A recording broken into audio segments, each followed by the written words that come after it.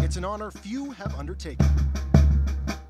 A tradition going back 60 years for the Air Force Academy, but for those first-timers, this year will be special. This is an amazing honor that we've gotten the chance to be a part of. I mean, this happens only once every 4 years, and we keep on talking about how this is like the cornerstone of our democracy. So just to be able to go down to Washington, D.C. and be a part of that moment, it's a huge honor for all of us going.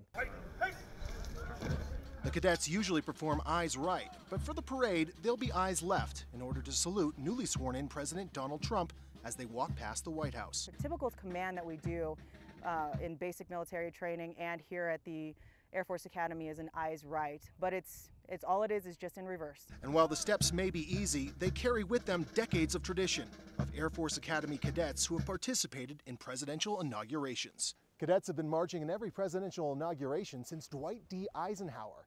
And as special as that honor is, for some cadets, it takes on a very personal meaning. My dad was an officer in the Air Force for, I want to say, 23 years.